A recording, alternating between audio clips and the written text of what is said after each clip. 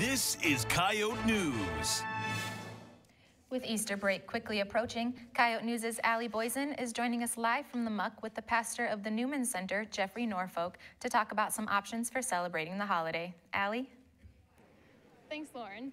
As students prepare to leave for the holiday weekend, the St. Thomas Newman Center is preparing to welcome people. I'm here with Father Jeff to discuss the details.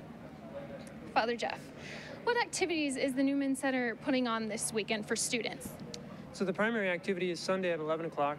We have our normal Mass times. The unique thing about this Sunday is that one of our students is being baptized. So grew up in a Christian environment, but never in the Catholic faith. And so he'll be baptized, receive the sacrament of confirmation, have a little reception after Mass as well. Many of the students are gone for this weekend, so we know that there's not a lot that will be around campus, but at 11 o'clock will be the primary celebration and the reception after Mass. Do you work with other religious organizations on campus during weekends that have multiple holidays like Easter and Passover this weekend? We don't work necessarily with Jews when you mention Passover. We know that they have a group on campus. It's my understanding they'll have a Seder meal at some point, but we don't have any particular interaction with them. Other Christian organizations, yes, we'll do.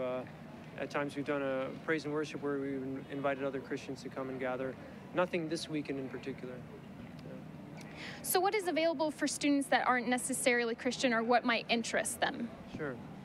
They can always come to the building. The Newman Center is located across the street from the Muck and the Law School, and they can study there.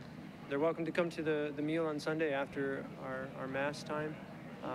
And we have non-religious events in the sense of dodgeball, a dance, activities where they're welcome to come in that sense. We have a lower lounge that has a TV, a ping pong table. All right, thank you, Father Jeff. You're welcome. For more information, you can check out the USD St. Thomas More Center for more information on what's going on this weekend. Reporting live from the muck for Coyote News, I'm Allie Boysen.